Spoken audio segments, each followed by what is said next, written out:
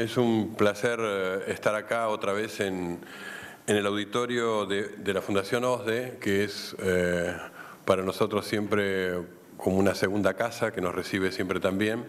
Y quiero agradecer muy especialmente a la OEI y a la UNIPE, organizadores de este evento y que han tenido la iniciativa de invitar al profesor Pierre Lévy a Buenos Aires.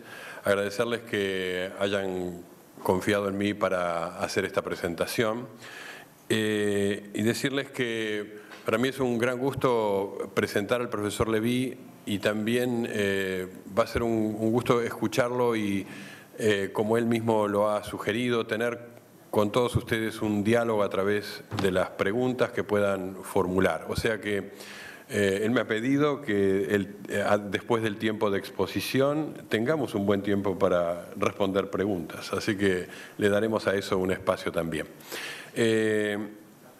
Muchos de ustedes seguramente conocen la obra del profesor Lévy.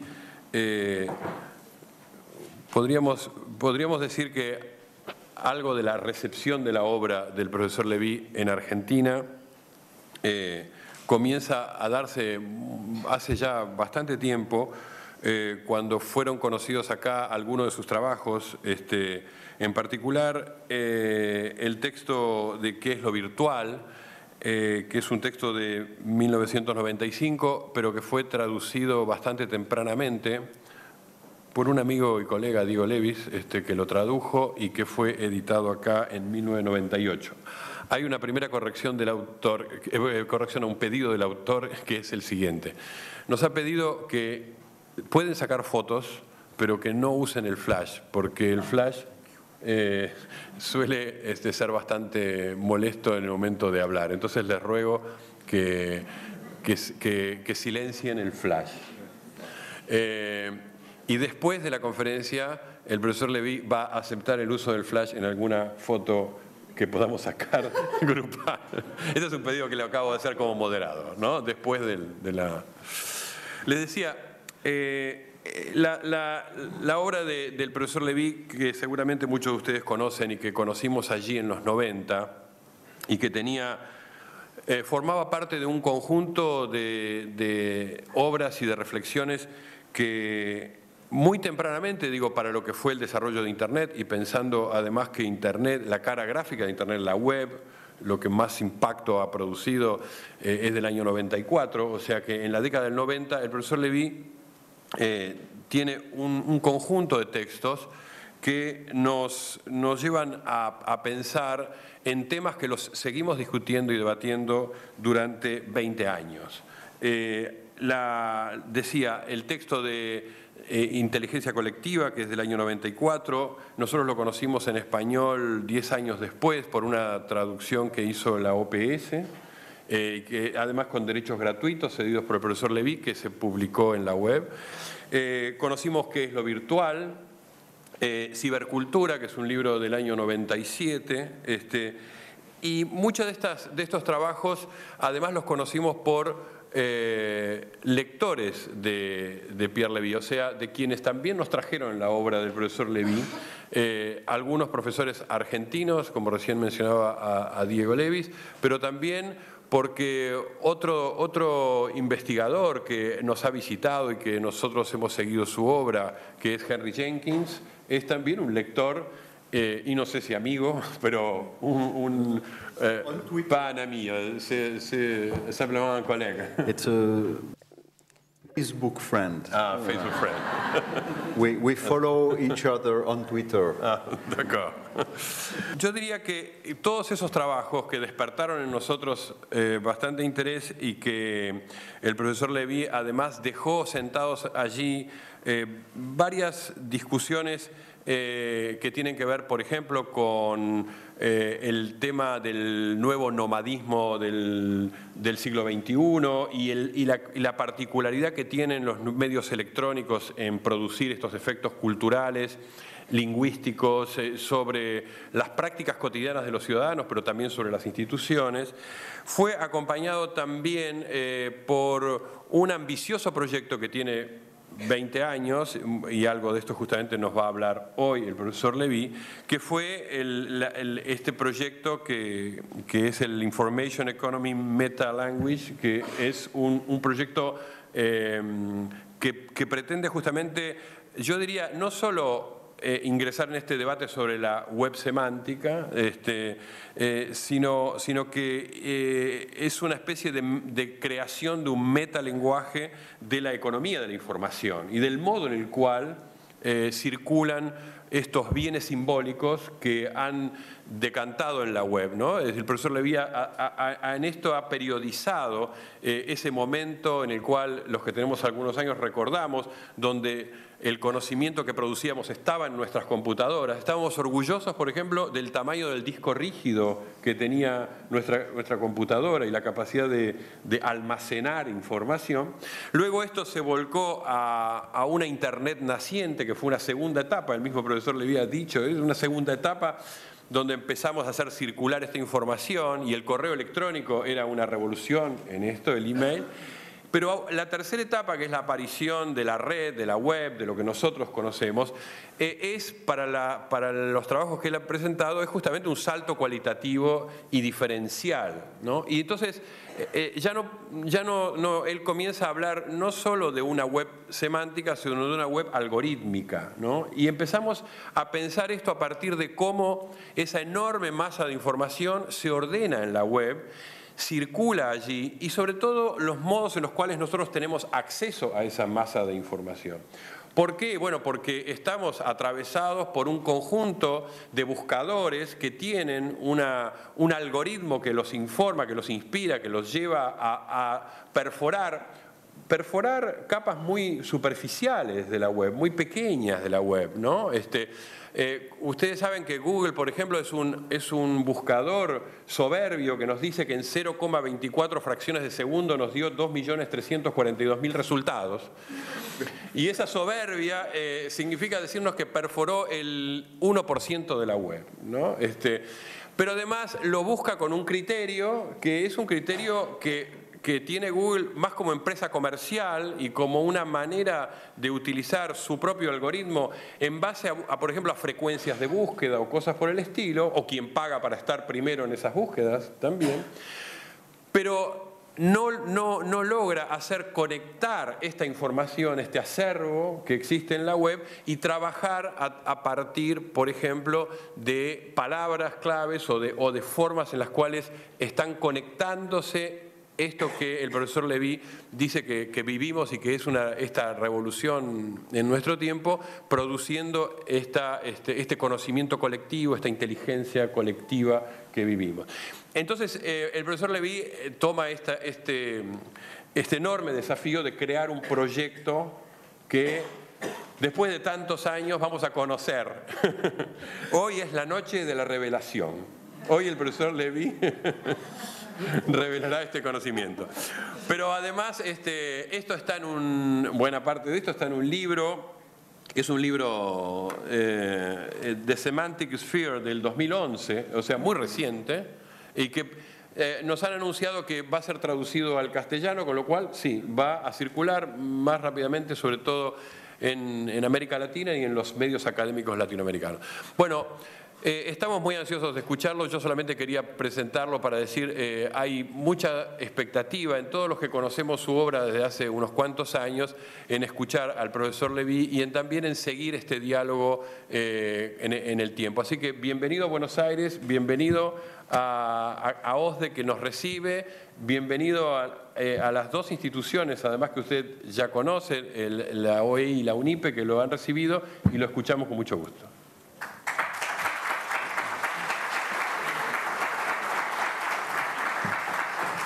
Thank you very much.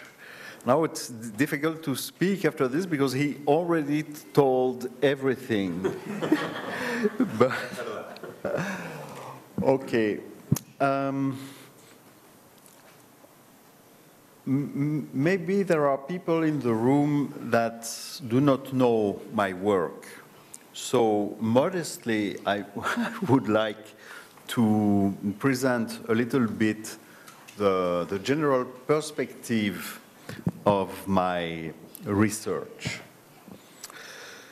I began my research on these subjects at the end of the 70s of the last century, of course. And at this time, I realized that there was a strange process going on. All the computers were connecting each other through communication networks. At this time, I read some technical reports and so on, and I understood at the end of the 70s that a great cognitive revolution was ongoing. And it was not just the computers, but the interconnection of the computers and the interconnection of the people through a network of computers. And also, all these computers, they contain data. So you have the people, the algorithmic power of the computer, and the data. And all this accessible through a global network. So this, I say to myself, this is the thing that I want to study and to understand. And eventually, the thing in the technical and cultural process in which I want to work, that I want to improve, where this is the place where I want to make my contribution. But my first contribution should be help people understanding what's going on. And of course, to help people understand what's going on, I had to understand it myself. All the professors know this process. We learn because we want to teach. So at the same time, at the end of the 70s, the beginning of the 80s, I was studying history of science and cultural and anthropologic history. And I discovered that one of the, let's say, the main property of the human mind is that we manipulate symbols, okay, contrary to the animals. And this process of symbol manipulation has always been augmented by tools, like, for example, the writing systems, the alphabet, the ways to note numbers, and then the printing press, and then the electronic media, and so on.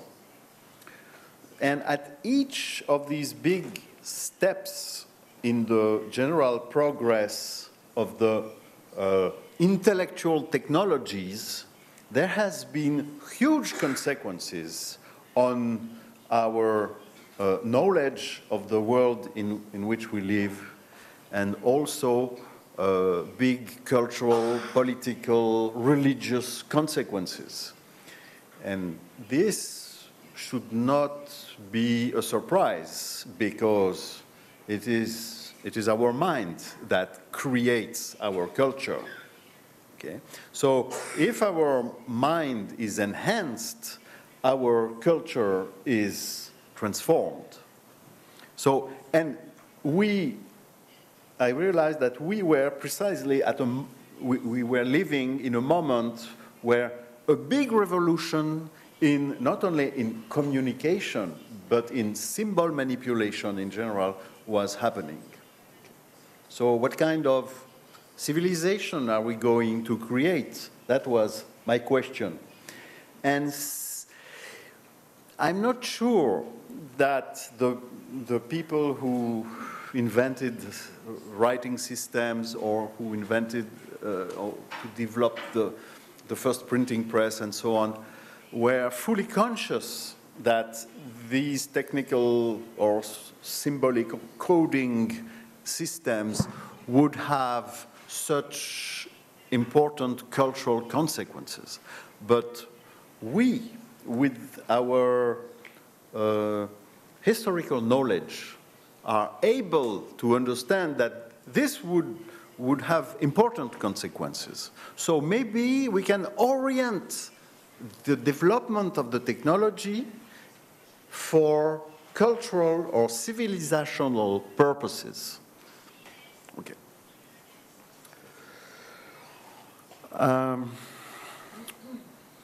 So what, if I,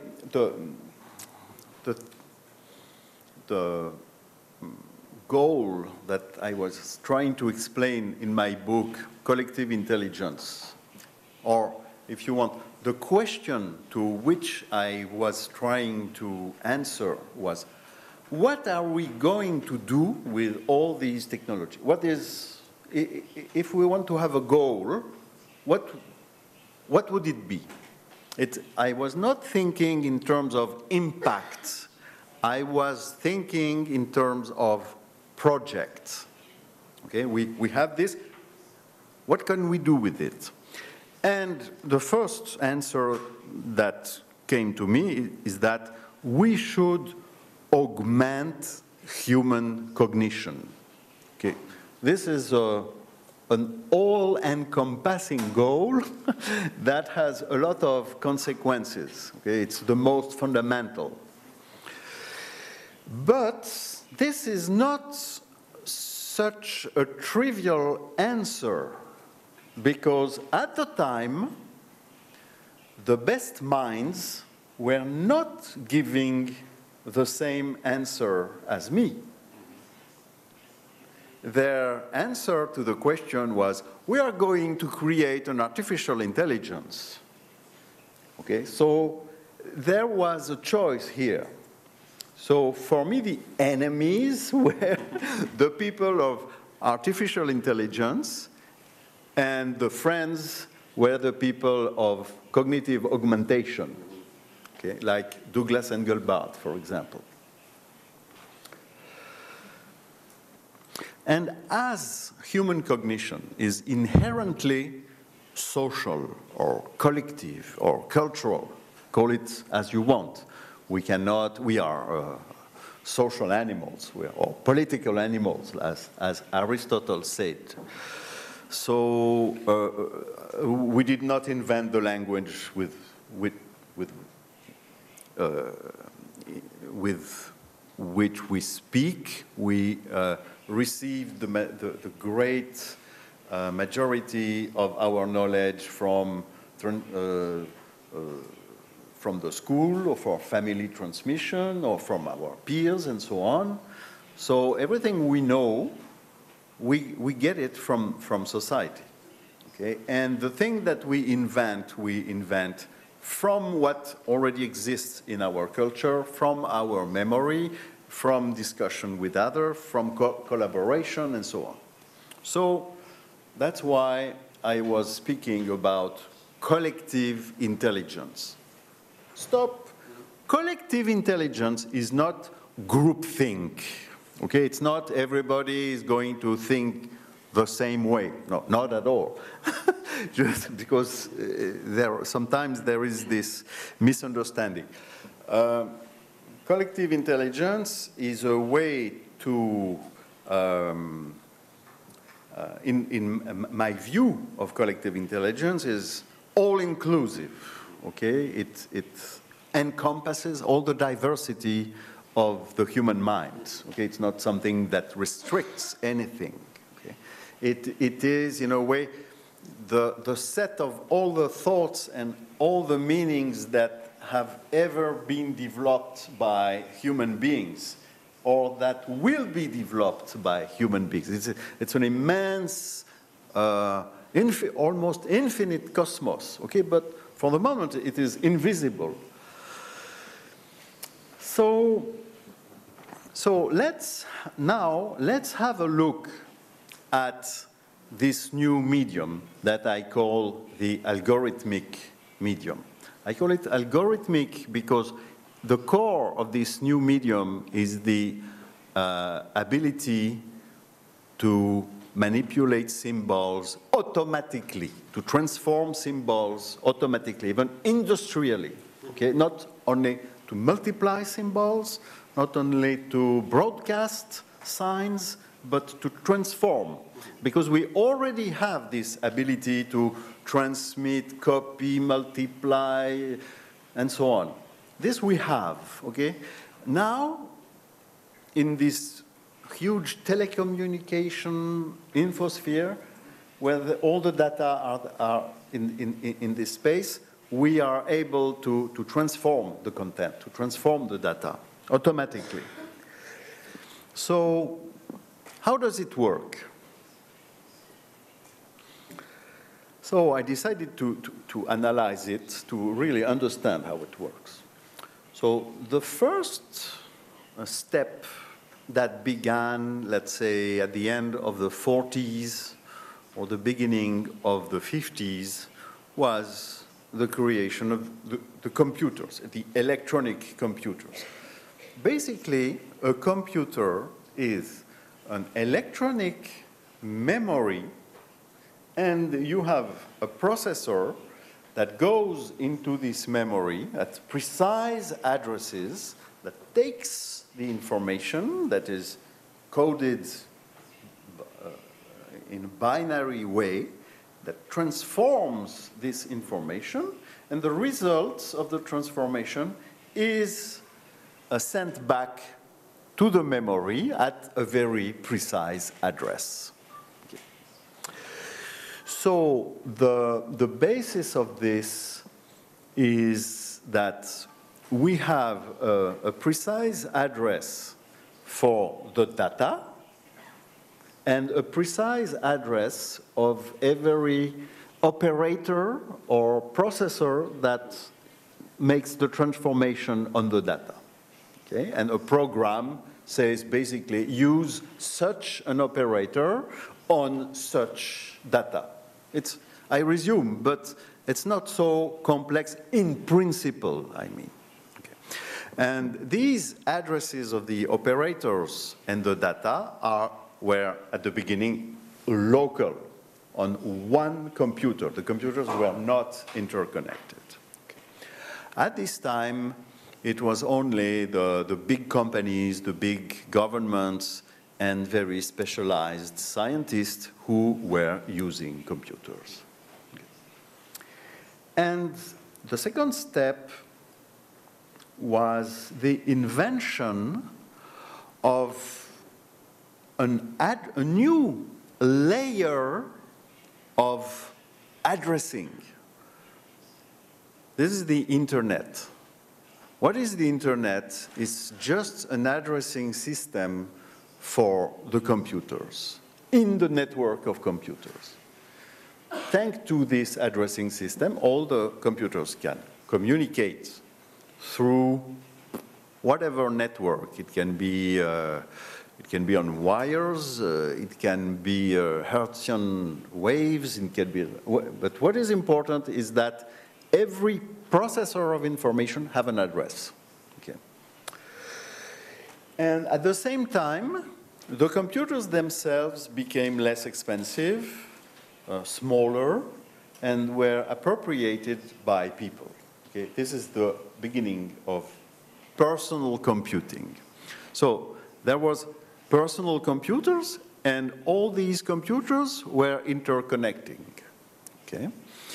At the beginning, there was different ways to address these computers in the networks. But eventually, at the end, there was one system of addressing that emerged as the best, and it was the internet. Okay, the internet itself has been invented in '69, but it became universal in the '80s, in fact. Okay, and at the time, let's say in the '70s, in the '80s, the computers were mainly tools to improve the performances of intellectual workers or information workers. Okay. Text processing, spreadsheets, the beginning of design or drawing by computers and so on. Okay. When I wrote the book Collective Intelligence, it was published in '94, but if you read it attentively, you will, sure that you did it, but I mean, if you make a search on the text, there is no, the word web does not exist, okay, because when I wrote it, there was no World Wide Web, okay, and at the time, there was only 1% of, or less of 1% of the world population that was connected to the internet. Okay, it was not a social phenomenon at the time. It was a techno-scientific thing, but so. And at this time, I envisaged the future of this technology, and I predicted that it will become the platform of human collective intelligence. Of course, human intelligence has always been collective. I'm not pretending that I have invented collective intelligence. The bees or the ants have invented collective intelligence, and of course, human culture is collective intelligence from the beginning. Okay. But what I meant is that it will be the contemporary platform, symbolic, techno-symbolic platform of collective intelligence. Okay, that was my big claim, and that this collective intelligence would be able to evolve and to become actual in real time. That people would be able to communicate immediately, to collaborate, to organize themselves, and so on. So, and then there was the web. So,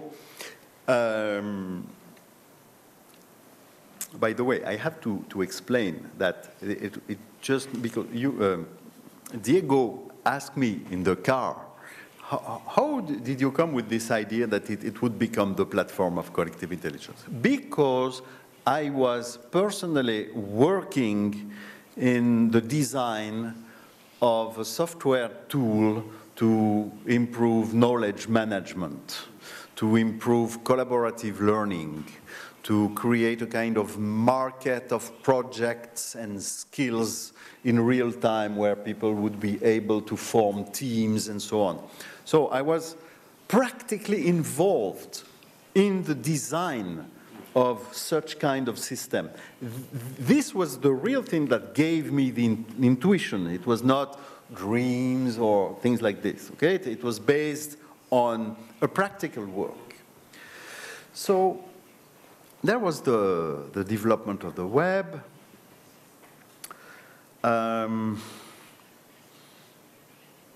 Let's have a little, let's go back in the very, very ancient times. Google was created in 1998, Wikipedia in 2001, the beginning of the blogosphere is 2002. The first social bookmarking tools appeared in 2003. This is very important, social bookmarking, because it was a way to mutualize the memory of the web. I like this website. Instead of just having a bookmark on my browser, I put this bookmark in a memory in the cloud, and everybody can access, and we can share all our discoveries on the web. Okay, so this was really a beginning of real collective intelligence. And by the way, Google exploits the collective intelligence of the people because the results is based, the famous Google algorithm is based on the number of links that goes to a website, number of links coming from websites that are themselves referenced a lot by other websites. So it's the users of the web that that feed the Google algorithm. Okay, it's not the algorithm alone; it's the people. Okay, so Google extracts the collective intelligence of the people, and then it was the development of social media. Of course, virtual communities existed since the beginning of the 80s, by the way, and I participated to these things, but it was not popular. So Flickr, for example, to share photographs. Facebook appeared in 2004, YouTube 2005, and Twitter, that we love so much, in 2006. Okay, it's almost. So currently, what we have is a dialectic between cloud computing, that is, the memory of the data is mainly out of our hard disks, okay? It is in huge data centers that we don't know where they are, okay? And they communicate between themselves. And from our point of view, the information is ubiquitous, okay? For example, a very simple example, in Facebook, you don't have the application on your computer and you don't have the data, okay? Everything is in the clouds. Okay.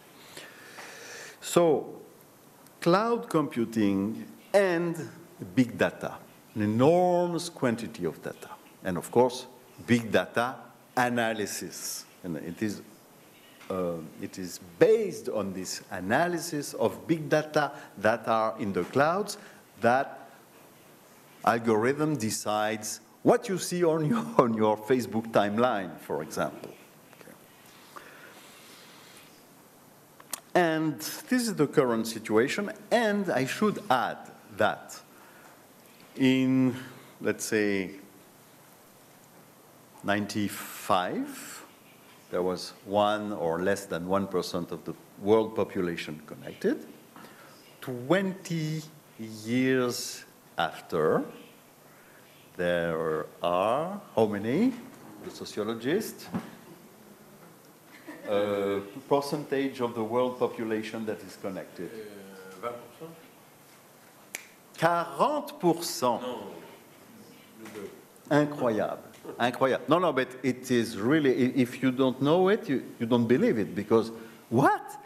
40% already?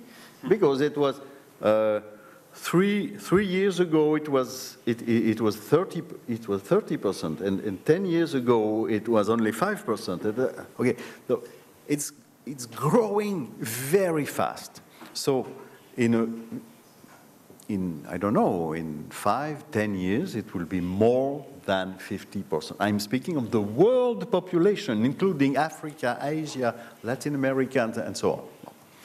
And of course, there are more Chinese people connected than Americans, for example. Okay.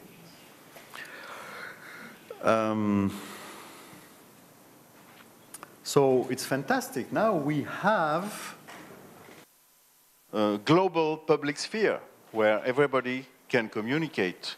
We can participate to, let's say, the political life of any country in the world. we can read the newspapers, we can discuss with people and so on. It's incredible if you really use all the new possibilities. So is it, let's say it is, yes, it is collective intelligence based on the internet. Okay, it's real, it's happening. Okay. What will be the next step? Okay, this is my problem. Because 20 years ago, I said, collective intelligence. What I'm going to say now, I was right. That is dumb, okay? But, okay, I was right, but it's not interesting to be right. I want to take risks. So, what I say is, the next step is reflexive collective intelligence. This means that we should be able to observe the cognitive processes that we are creating together, in which we are taken together. Okay? We should be able to observe our own collective intelligence in order to improve it, or in order to pilot, to drive it. Because currently, we don't know exactly what we are doing together. And maybe some of you know this famous image of the internet. You see a kind of big network full of colors and connections and so on, but okay, they tell you that this comes from real data. Okay, I see a big network, but what does it mean? Who are these people? What are they talking about? What are all these data referring to? Okay, we don't know. So, or maybe some people know, like for example, Google, but in a very narrow way. Okay, it's just to exploit the marketing aspect of it. Okay, to sell ads. Okay. So, but there are so many ways to exploit all this wealth of data, and not only the data in a static sense, but the dynamics of the transformation of data coming from the interaction between the people. That's the interesting thing. We want to see this. We want to be able to go into this representation of collective intelligence as if it was a virtual world that we can observe. Okay. So, how can we do this? I have to read my pencil. I don't remember. Okay. So there are problems currently. The first problem is that there is no semantic interoperability. That means we cannot go smoothly from one language, no flash, from one language to another. There is no real translation, automatic translation, I mean.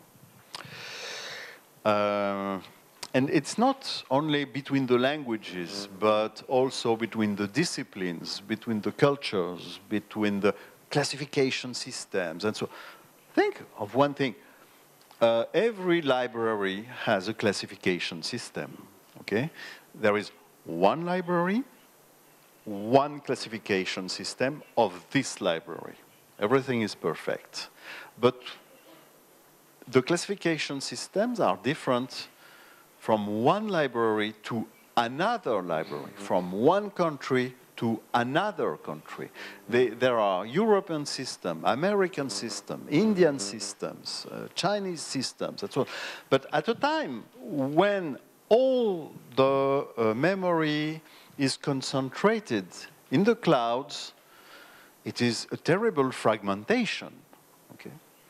But we don't have a universal classification system for this. And we don't have any people, by the way, to classify all the information. It would be completely impossible to do it by human ways, except if we take the classification of the collective intelligence, except if we crowdsource the classification or the categorization, and of course if we accept that the same data can be categorized in a different way by different people living in different contexts. Okay? So no semantic interoperability, and if we want to create a model or a simulation of the human mind, basically, we need a scientific model of the human mind. Do we have a scientific model of the human mind? Does cognitive science offers us this model? We know that there are a lot of studies. We know that people are studying the human brain. We know that we can reproduce by algorithms some perceptive processes. We know that we can reproduce automatically logical reasoning. We know that we can reproduce automatically numerical computing. But can we reduce the human thought to quantitative computing, or just logical computing, or pattern recognition? How do we integrate all this? Okay, what's the...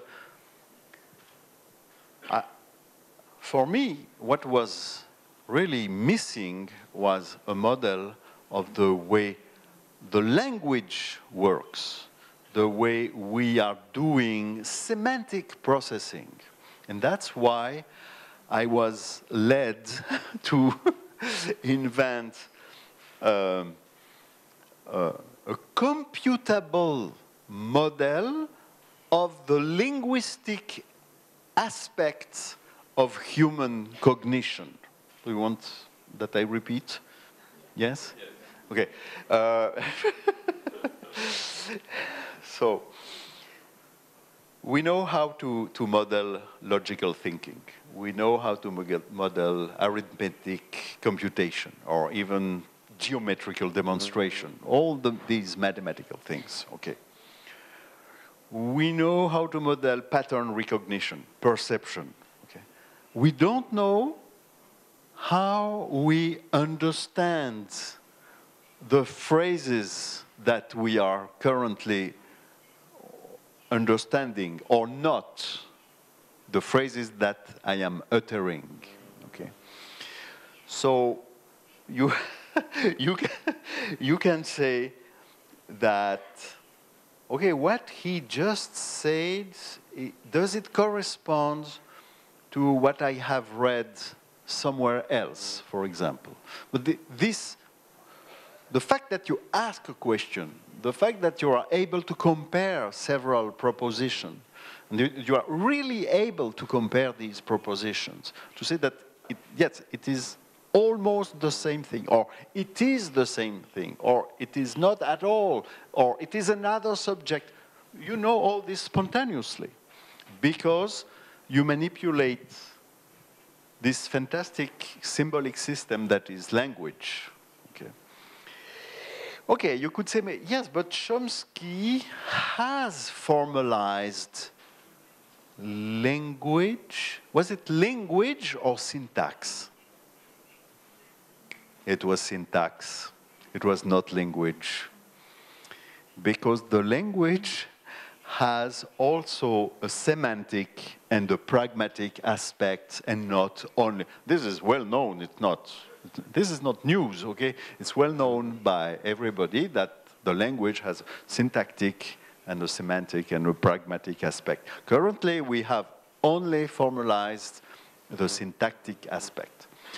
So I think that when we are in an environment when we know all the social connections of people, we know when they exchange messages, where they are when they do this, and so on, we have more or less the pragmatic environment. We know the I like, I don't like, and so on.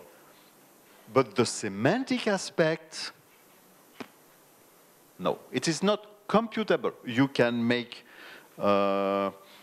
statistics on the occurrences of strings of characters, because the computers can recognize strings of characters, but they cannot recognize concepts, okay?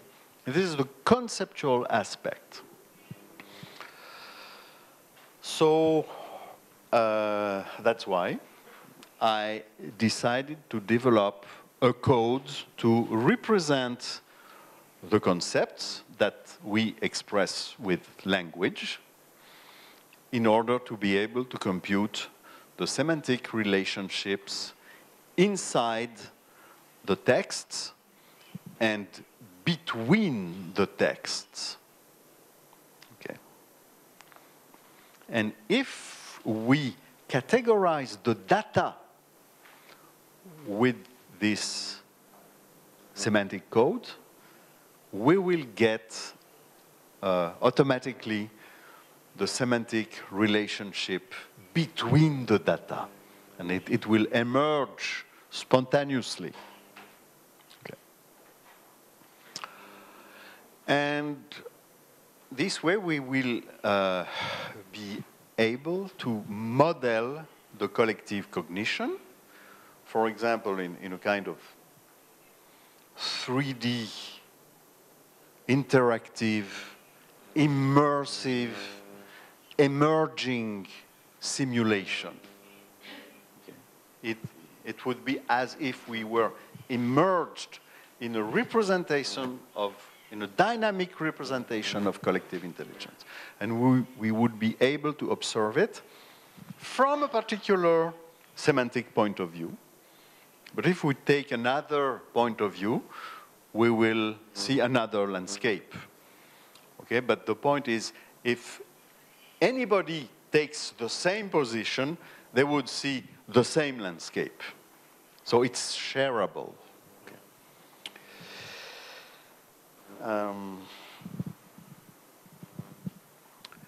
So you see why it is so complex, because I had to solve a lot of problems. Now, I'm not pretending that the language that I have invented will be the language that will be effectively used in the future. I don't know. This I don't know. But what I know, because I have done it, what I know is that it is possible. It is technically possible. That's my claim. Okay. Now I have to create a demonstration. I need a lot of engineers and so on. But the code, the linguistic and mathematical aspect, this is done. It took me 15 years. Okay. No, it was not easy, I have to say. But now I know that it is possible. I have done it not in the hope that I will become rich and famous and so on. I have done it to know if it was possible. Okay, it's a scientific research. Exactly like Chomsky. Before Chomsky, there was no formal model of the syntactic relations in the languages. Okay. So if I'm forced to compare myself, let's say, to Chomsky, as Chomsky has formalized syntax, I think that I have formalized semantics. It's a scientific work. For the moment, it is still, I have no tools. For the moment, I have no company, I cannot offer services, and so on. Okay, now, if you want this, you'll have to build it yourself, and you'll have to read 2,050 pages of mathematics and formal linguistics. But I am confident. I will show you a model of what could be a representation of collective intelligence. Okay, what you see, a model of collective intelligence? How do you represent collective intelligence? It's impossible. No, it's possible. Of course, I have to present it in one slide, so I cannot go into all the details. So, you see, in my perspective, you cannot separate collective intelligence and human development. As I said yesterday, the collective intelligence is the engine of human development, and human development is the goal. Even if it is not the explicit goal, it is the implicit goal of collective intelligence. So we can decompose this collective intelligence into two aspects. It should not be real, it should be actual, okay? Because even the virtual is real, okay? This is just for the translation, okay? So there is a virtual and an actual aspect. The virtual encompasses the knowledge, because knowledge, you cannot touch knowledge, that's where it is virtual. The ethical aspects and the power aspect. Okay. What you can do. It is latent, it is potential. Okay, that's why it is virtual. And there is an actual part. The actual part is what can be precisely addressed in space and time. You can touch these things. Everything that is actual, you can touch it. So there is the world of messages, the world of people, and the world of, let's say, bodies. Okay? So you see, there is a dialectic between virtual and actual, but there is also a dialectic between signs, beings, and things. So here I use a ternary dialectic between the coding elements, signs, the coded elements, things, and the coders, beings, okay? Or if I use the semiotic vocabulary, there are the signs or the symbols or the signifiers, okay? And the referent, what I am speaking about, this is the thing, and the concepts that are in the mind of someone, the interpreter. Okay, so you have this ternary dialectic that I did not invent, it's already in Aristotle, okay? It's not even Peirce that invented this. It was also in the medieval philosophy and so on. So, by the way, IML is based on 6 basic variables: virtual, actual, sign, being, thing, and the 6th is emptiness, and this is the zero, okay? And then I use some operations and combine these things recursively, and I create from these symmetries, ternary symmetry, binary symmetry, and then a symmetry between emptiness and fullness. From all these basic symmetries, I create more complex symmetries with operations. It's an algebraic process. The difficult thing is to create a correspondence between algebraic symmetries that you can compute and semantic symmetries that you can understand. Okay, this is the big correspondence. I think that I have done it. Well, and even if you want to analyze further, you see, you use sign being thing. Sign is more abstract, thing is more concrete, and being is more affective. You can see, talk, talk, talk, talk, talk, talk, talk, talk, talk. Just to show you the way it is done.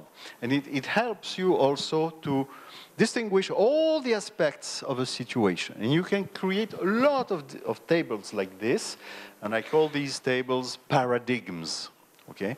And then you use the terms of the paradigms, and you create grammatical relation between these terms. Okay. I'm not going into all the details, but you have an idea of the project, at least. Now I would like to conclude. You see, you have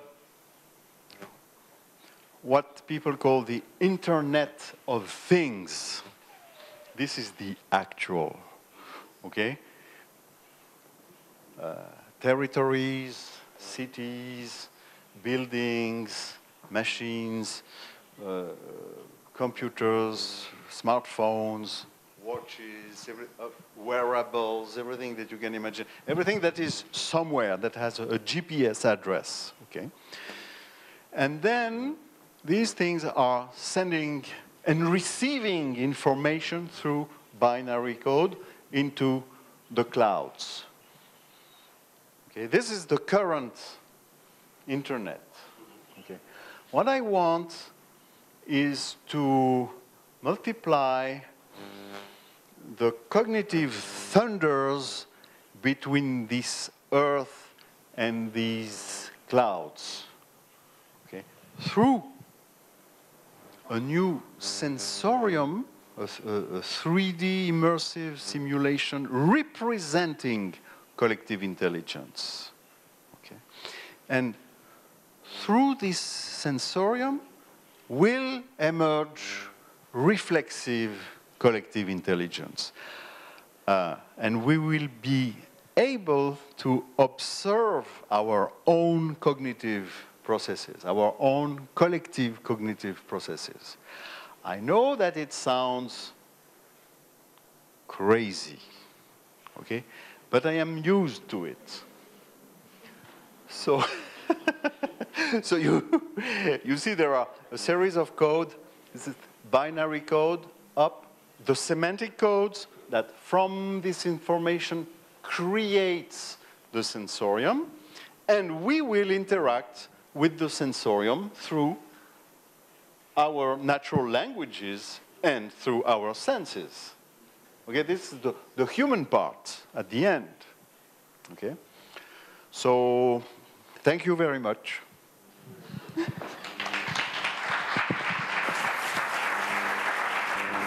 Bueno, muchísimas gracias al profesor Pierre Lévy. Muchas gracias por la exposición, por la provocadora exposición.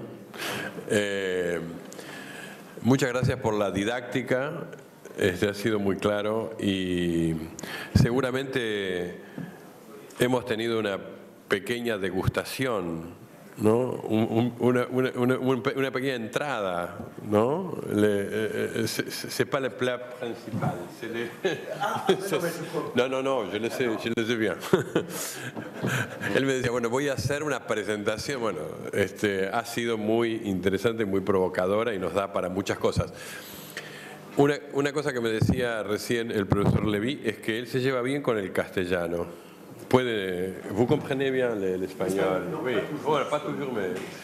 Parce que, no, él estudió latín y por supuesto allí estaba la base de muchas de las lenguas romances que él maneja, y así que puede recibir las preguntas en castellano y se las voy a leer o hacer una traducción en lo posible. Pero le interesan mucho las preguntas. Yo le dije recién, yo voy a resumir 3 o 4 preguntas, y me dijo, no quiero eso, quiero la pregunta como la hizo el público y que se la presente a él.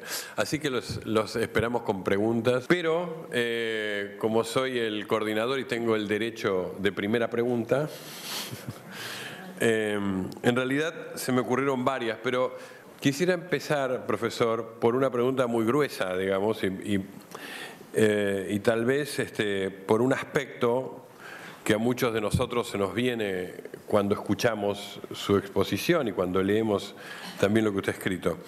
Y es que esta propuesta, este modo en el cual hoy existe Internet, la web, etcétera, en sus distintos estadios, digamos así, y la propuesta de la creación de un código semántico y la creación de esta inteligencia colectiva, colaborativa, etcétera, usted la imagina en un territorio que es Internet, digamos, que tiene hoy estrategias económicas muy fuertes, estrategias de poder muy fuertes, y que si yo ingreso en ese terreno, ingreso también en un territorio donde voy a competir con grandes jugadores como Google, y voy a entrar allí a dialogar o a interactuar, porque justamente en su propuesta la idea no es crear una pequeña comunidad de hombres sabios que intercambien saberes,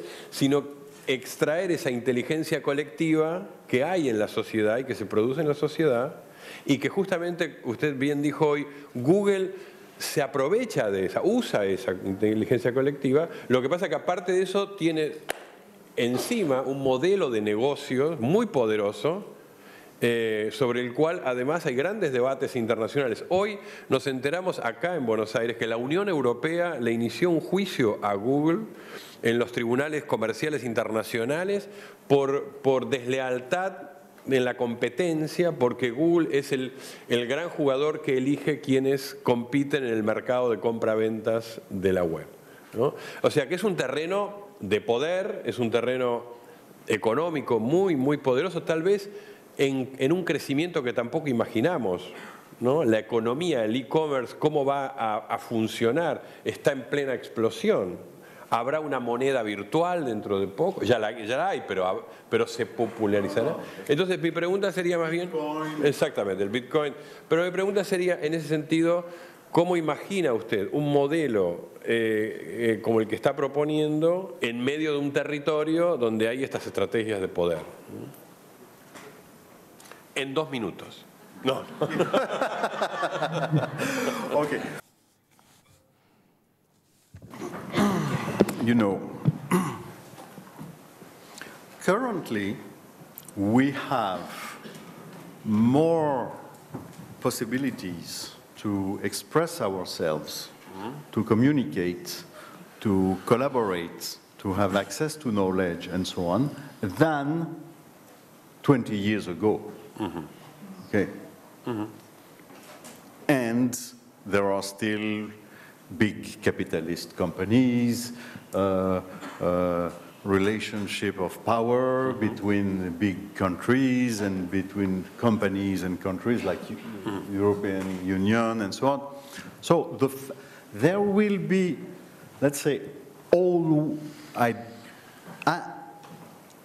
it could sound strange, but I am not a utopian.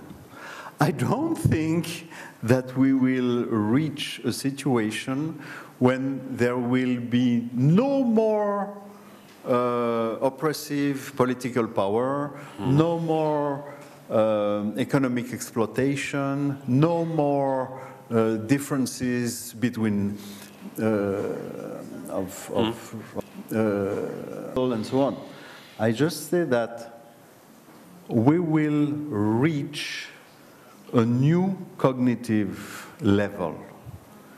And we already did it in the past, okay? Because nomadic tribes that had only oral communication knew less and lived, the people in this situation lived until 30, 35, 40 years. You were already a very old man, and you were going to die very soon, okay? We live in a way better situation. There are much more human beings on the planet, okay?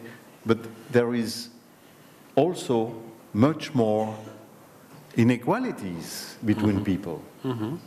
Okay, so you have to choose. Very few people who know nothing and who die very soon, and almost everybody the same, because it was the situation. You know, if you were the chief of this kind of tribe, there was not a great difference between the member of the tribe and the chief. Today there is an enormous difference, but you know, it's also just a symbolic difference. Okay, you are the president or the king, or you have such big amount of money on your bank account, but anyway, you're still a human being and you are going to die as the rest of us. Okay, the basic condition is the same, okay? And your wife can still leave you, okay? So, and about Google, okay, I had the same questions 20 years ago, but the big bad guy, the villain at the time was Microsoft. And before this, it was IBM. And before this, it was, they will pass. Okay, power is not something that lasts very long. So there will be people who will exploit these new possibilities. The direction in which I am working is beyond these social conflicts. And I don't pretend that there will be no more social conflicts. That's not at all my point. I just pretend that we will be collectively more intelligent, more knowledgeable. We will have a better consciousness of what we are doing together.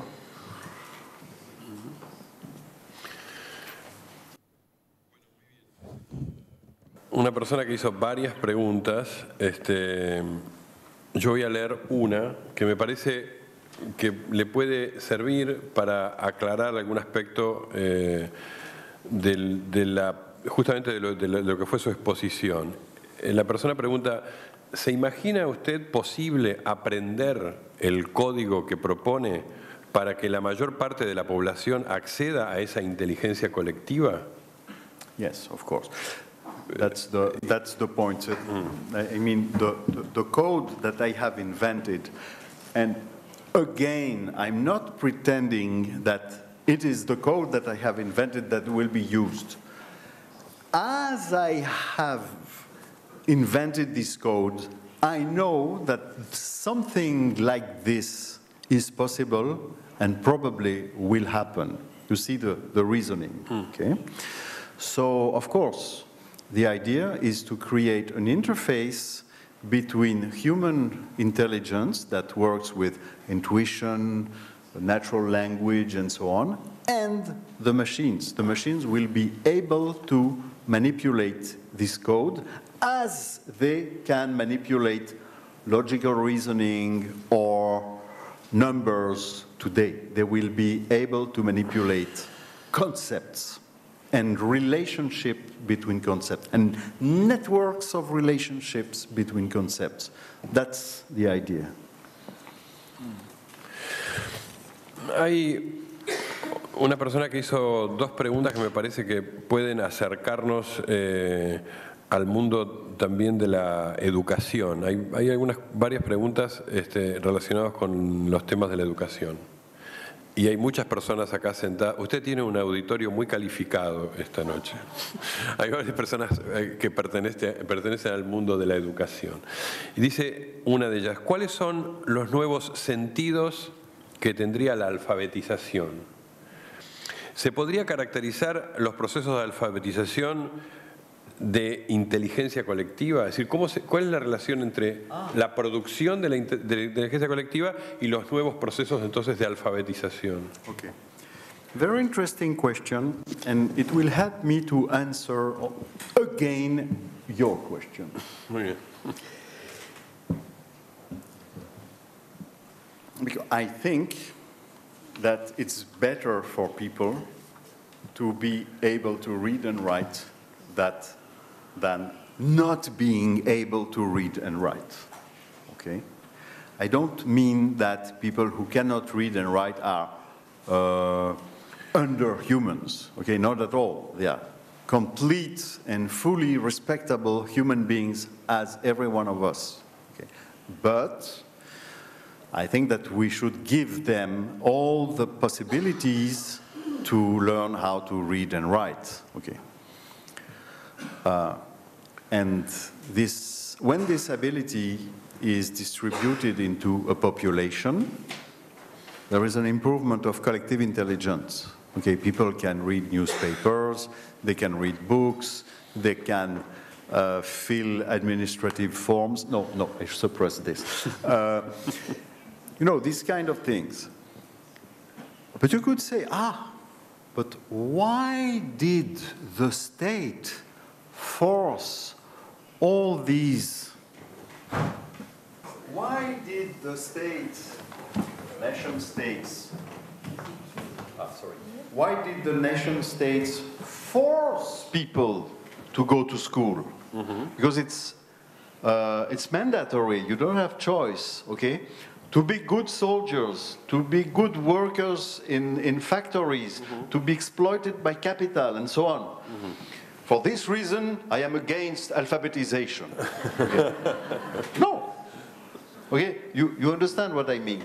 It's not because there are powerful forces that sustain this movement towards more powerful collective intelligence that you should be against it.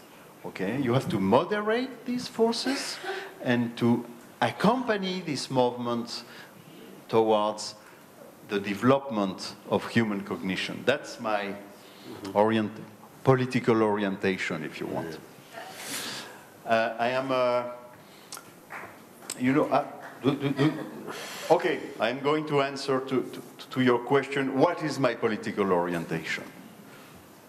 Okay.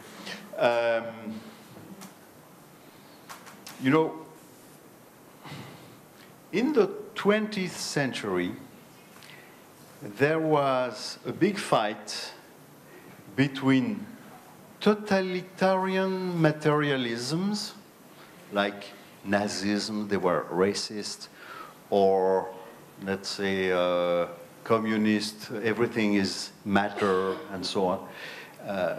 Religion is forbidden, and so on. So between totalitarian materialism and agnostic liberalism. Mm-hmm. Okay. I mean, you can believe what you want, this is agnosticism, and we allow, in certain limits, the expression of your thoughts, that you have free expression. Mm-hmm.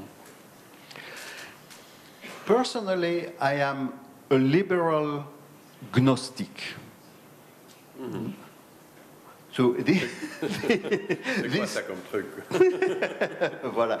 Liberal means you have freedom of expression. Gnostic and not agnostic. Gnostic. Because I have faith in the development of human cognition. That's my political position. Muy bien. Voy a usar ese final, esa confesión que nos ha hecho esta noche, para una pregunta muy atractiva que alguno de ustedes ha dicho y que a mí me gusta lo que pregunta. Pregunta así: ¿en qué sentido incluye el control, las políticas de control, en la inteligencia colectiva reflexiva? Y dice la persona: yo pienso más en un caos en el sentido positivo del caos. Okay. My position is that with the enormous quantity of data that we produce every day and that is available online, I think it's a little bit absurd to imagine that we are going to protect our privacy, our personal data, and so on. Because anyway, all these data are in the hands of Google, Facebook, the NSA, everything, or a lot of powerful big actors. Okay. What I say, instead of trying to stop the spies from spying, or to stop the merchants from selling, or which would not work, I say we should all have access to all the data. So this is the idea of symmetric transparency that you retweeted. Yes. So it's not, what is unjust is that some people, we are transparent for some people, but these people are not transparent for us, and even worse, because I don't care of these people. We are not, there is no transparency of ourselves for ourselves. Okay, so my proposition is symmetric transparency. That's my position. Le voy a contar algo. En la página de Facebook de OSDE hoy se anunció su conferencia y allí hubo gente que puso preguntas antes de su conferencia. O sea que conocía su obra, digamos. Una pregunta que les voy a leer viene de ahí. Dice: ¿se puede decir que en la inteligencia colectiva hay dos grupos de personas?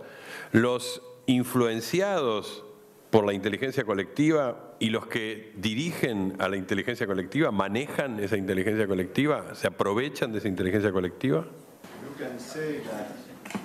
You can say that sometimes some people are more leaders and some people are more followers, and generally there are more followers than leaders. But what is interesting is that I am a leader, let's say, in philosophy, but in gastronomy I am a follower. Okay. And it's different for every one of us. And in addition, there are shifts in time. You are not always a leader, and you are not always a follower. We have to think about diversity, multiplicity, and change in time.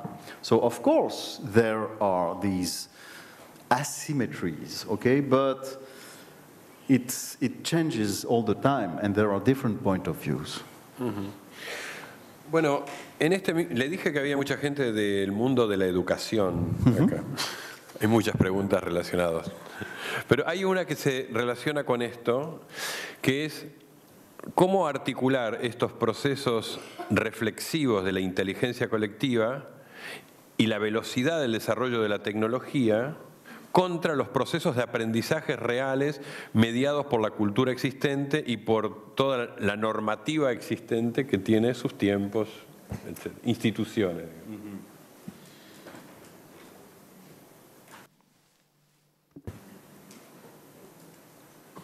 Okay.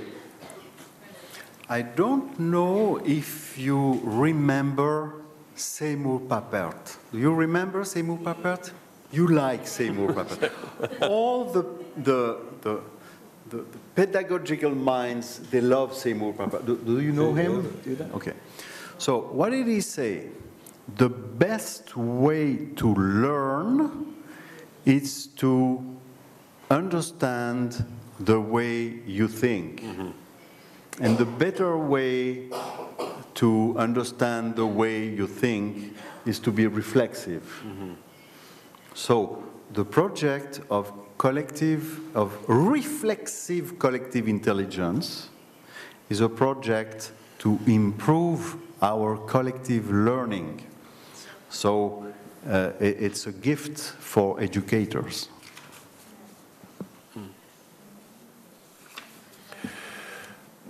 Bueno,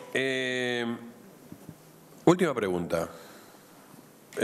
No solo última para no cansarlo al profesor Lévy, sino porque además tenemos un tiempo de finalización de nuestra actividad. Dice, en el nivel sensorial, ¿cómo influye el sentido de pertenencia y encuentro de las comunidades digitales en la alimentación de la inteligencia colectiva?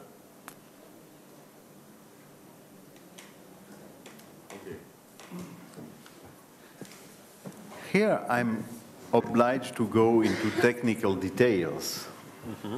Okay. Let's imagine, for example, that the semantic relationship between data are represented in a geometrical way by forms, distances, mainly distances, okay? And that the intensity of approbation or disapprobation are represented by light, for example. So you will know immediately what subject is close to this other subjects and what people are liking or not liking. And you will be able to select, as you want, some set of data or some set of people or some set of concepts and see what are the related data, the related person for this concept, what are the related concepts and the related persons for this data. And for each person, you will be able to observe, like in a kind of virtual sphere of all the concepts that has been used by this person and all the data that has been used. You will have a kind of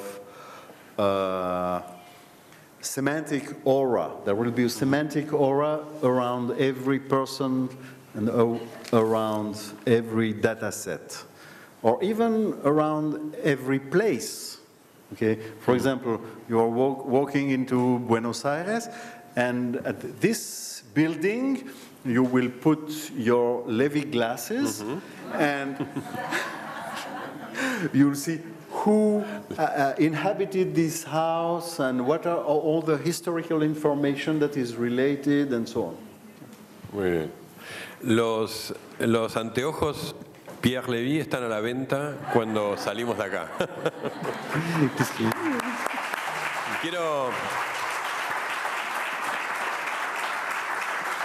Quiero decir dos cosas. Primero, en nombre personal, pero sobre todo en nombre de las instituciones, de la OEI, que me ha invitado también a participar en esto especialmente. Quiero agradecer mucho su presencia acá, agradecer su calidez, agradecer además su paciencia lingüística y pedagógica que ha tenido con nosotros. Y quiero decir que muchas de las personas que nos han escrito han agradecido esto también, así que se lo transmito a usted, que es un gusto haberlo tenido esta noche en Buenos Aires y que esperamos tenerlo pronto nuevamente por acá. Gracias. Gracias.